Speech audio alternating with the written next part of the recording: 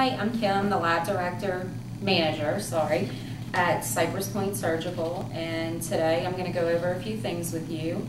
How to order some laboratory specimens, how to correctly label, a little bit about navigating CPSI system. I know lots of people are unfamiliar with it, so I'll go over that a little bit. Remember, if you have any questions or you need anything, our number is 6170, so you can call us anytime if you have any questions about anything. Excuse me.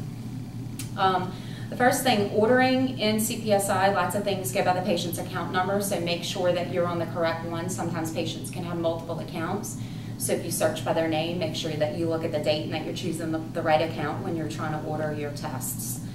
You're going to go under the patient account number, you're going to do order entry, and then choose laboratory, and then there's going to be a pop-up box that's generated. It's kind of like the most common things that you would look for.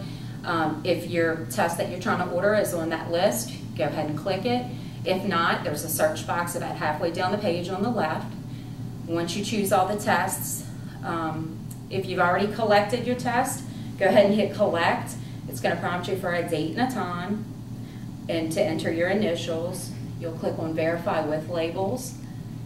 You may be prompted for information about the source, so if you're ordering a culture or you're ordering, there's a few other things, but mostly it's going to be cultures. It's going to prompt you. Make sure you enter that completely and as accurately as possible. We use that information directly from what you tell us to enter it on our side. You can also hit to edit the order, to change the physician's name. Maybe you have a consulting physician coming in and you want to change the ordering physician. If you just hit that edit button, you can also make it stat, or you can change the schedule. Maybe you're ordering it for tomorrow and not for today. Or maybe it's for 2 days from now. If it's a drug level, you know, maybe it's for 11 o'clock tonight. You can go ahead and hit edit and then hit verify.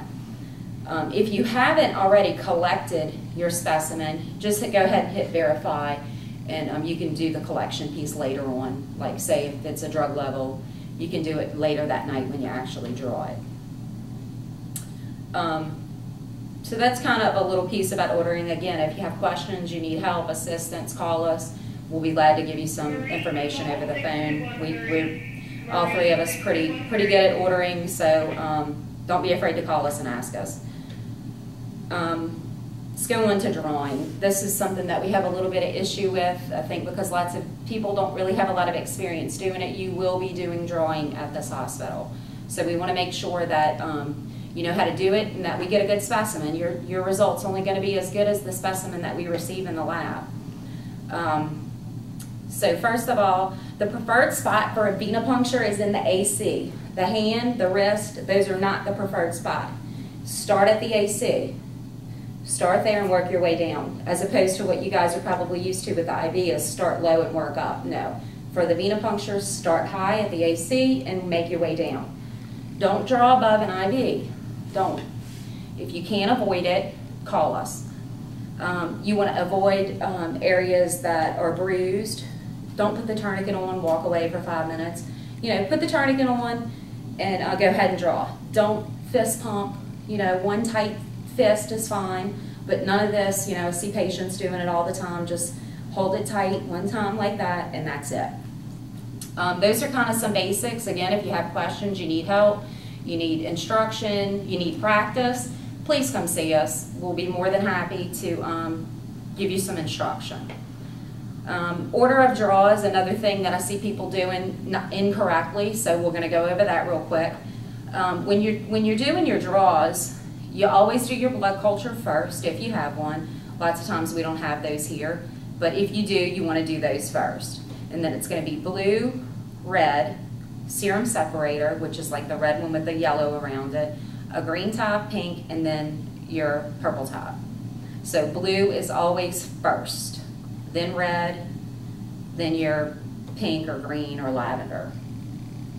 For your blood culture collections, you want to clean in concentric circles with the alcohol prep for 30 seconds. You're going to let that dry. And then you're going to clean with ChloroPrep for 2 minutes. Let that dry. Then you're going to perform your venipuncture. If you retouch the site after you clean, you need to start over again. We don't want those places contaminated. If a physician asks for a set, you're going to draw aerobic and an anaerobic culture. If he asks for 2 sets, you're going to draw those. The kind of rule of thumb is 15 minutes at a different site. So you're going to draw the aerobic, the anaerobic, say left AC, and then you're going to wait 15 minutes, go to the right AC, clean and prep that area, and draw from there. Make sure that you date those, time those, and that you put the site on there as well. That's very important. Want to make sure that those places aren't contaminated when we're cleaning, you know, that's why we're cleaning them. Let's talk about fill. How much, you know, do you need in those tubes? I've seen people throwing them away because they don't think they have enough and then re-sticking the patient. Really, if we get about 1 ml of sample in those tubes, we can do just about anything with them. So never throw your sample away because you don't think you have enough. The only exception to that is the blue top. The blue top has to be filled completely. There's an anticoagulant in those tubes, and there's a ratio of blood to anticoagulant. It's 9 to 1. Underfilled samples, so if you have it half filled, if you have 1 ml in there, if you have it under the, there is a little arrow on the tube. If it's underfilled, we're not going to accept it. It's going to be rejected. No, like I said, all your other tubes, your red, your green, your serum separators, your lavender, if you have about 1 ml in there, I can do almost anything. If you're unsure, ask us, call us. That's what we're here for. Bring it to us and show me, you know, I mean, I can look at it most of the time and go, yeah, that's not enough, or yes, it's plenty, it's fine. The blue tops definitely have to be filled all the way. So keep that in mind when you're drawing, especially starting those IVs. If you're doing your blue top first, sometimes air gets in it from the tubing, and you may not have it filled all the way. So look at it. You may not need to draw a second one and trash that first one, especially when the IV starts. Again, if you have questions, call us, let us know. We'll be glad to give you a demonstration or instruction. All right, labeling. We have chart labels available. We have these in the patient's charts. Okay, so what you do is you initial, you date it, and put the time on there. You're going to take that label, put it on the tube,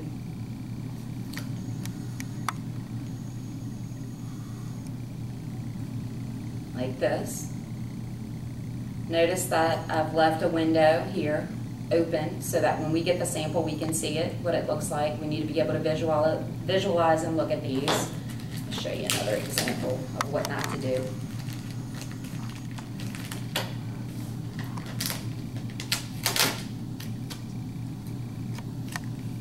Okay, so this is what we don't want because the label's covering the open part of the tube, and then this side's labeled as well. So once we fill it, I can't see how far it's full, I can't see the sample. So we want to make sure that we have an open window like this one so that we can see the sample when we get it in the lab.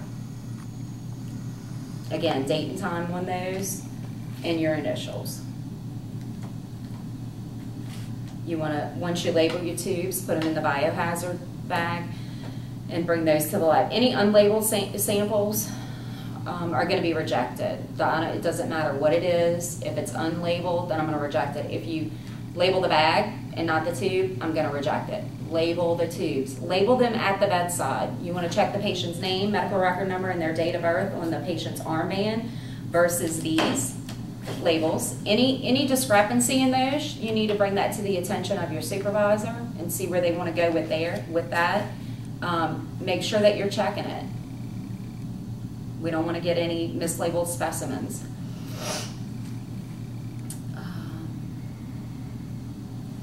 All right, urine cultures. So sometimes we collect their urine cultures after the laboratory is gone. There's a couple of things you can do to make sure that those specimens stay good. We have this little kit, which I already opened. Comes like this. This is what it looks like. And I have us a fake urine sample here, so I'm going to show you how to do it. So one thing you can do to preserve this specimen after laboratory hours is to just stick it in the refrigerator, bring it to the lab, stick it in the fridge. Make sure it's labeled, and we'll take care of it tomorrow. You can also use these urine culture preservative kits. They're pretty easy. Of course, you want to wear gloves. It's not a real urine, but you just take this little straw, put it in here, pop this on. This little gray top has a vacuum in it, so it's going to pull it right up into there. Make sure you have your little gray top label. Stick that in your biohazard bag, bring it to the lab. When you order your urine culture, it's going to prompt you to what type of a specimen is. Is it from a cysto? Is it a Foley cath? Is it a clean catch? Is it random? Be accurate with that. When we order these, we don't perform these in-house, but when we order them in our reference lab's computer, it asks us what the source is.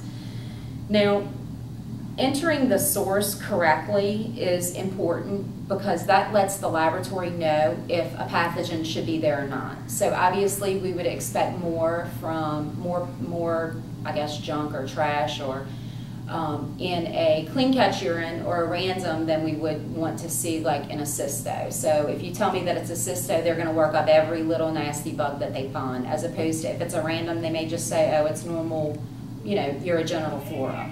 And that's important, especially to some of our urology staff here. They want to know what it is. So make sure, and it's going to prompt you, it asks you exactly what is it. You'll have 4 or 5 choices, maybe 6. And so just choose the one that's the best that you can. Okay, I think that's it, Rachel, for that part.